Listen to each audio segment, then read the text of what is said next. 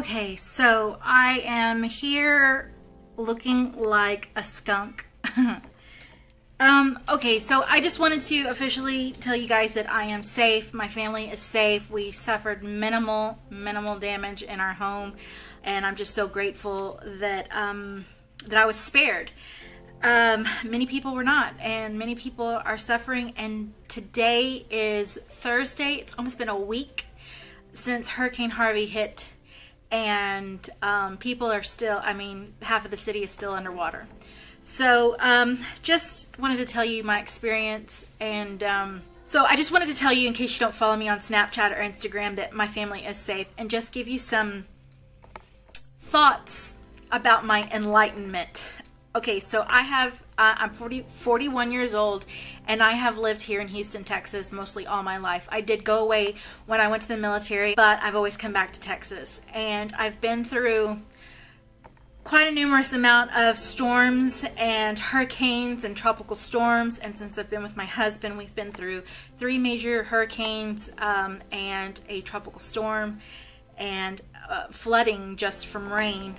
But we've never seen it the way it got for Hurricane Harvey, and it was crazy.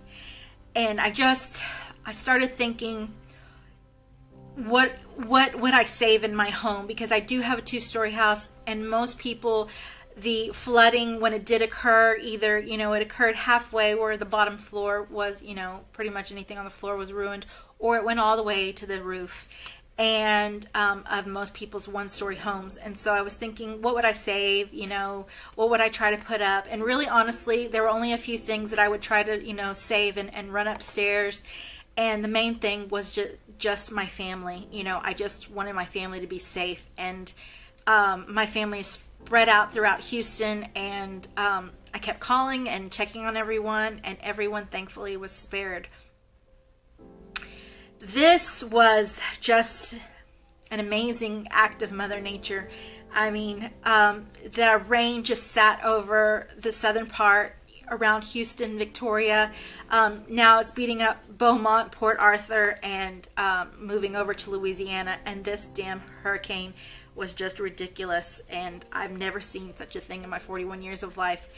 And just the generosity of human beings, and just seeing how people, you don't even know these people, and you stress out for them, and you feel for them, and you just want to reach out and hug them and take them into your home. And just with all the negativity going on in the world, and people have different beliefs, but Sandra Bullock said it best. She says there's not politics in 8 feet of water. There's human beings, and that's basically what it was. It was just, you didn't care what creed, religion, race, ethnicity, sex, gender, whatever these people were. You just wanted to see everyone make it out alive. And that was a very enlightening experience. And honestly, I've been very put off by social media lately. I just feel like a lot of people have been so negative. Social media has just gotten just so fucking ridiculous. It's unbelievable. I can't deal with the hate and the negativity anymore.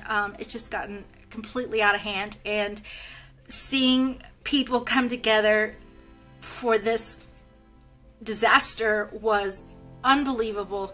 And you know, it just kind of reaffirms that we're all in this together. We're all here on this earth, on this planet, on this, you know, United States, in this state of Texas, in this city, and we were all in it together. And I cried for my city. We've just been pretty much confined to our homes. You know, even if your home didn't get flooded, the streets were flooded and you couldn't get out. My daughters and I ventured out today. We were able to get something to eat at a fast food restaurant, but we went to the Walmart. Walmart was closing, and we had 10 minutes to run in there and try to grab something. So hair dye was the last thing on my list. I didn't even bother to try to get any hair dye. You know, I need to get some hair dye, but, you know, I was running in there trying to look for bread. We haven't had fresh bread. And I was trying to find us some bread. It's just crazy.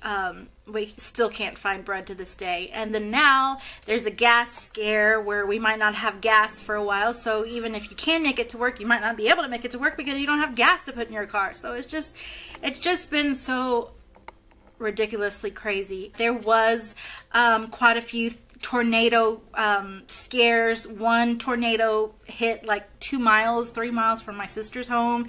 And I mean, this was just unbelievably crazy. My husband and I did get out yesterday and take a lot of donations. We had a lot of baby wipes and stuff left over for my little one, and just stuff, you know, cleaning supplies. And then we had clothes, but a lot of people turned down the clothes because they just were overwhelmed with clothes. And so we just try to get out stuff that, you know, were necessary and needs.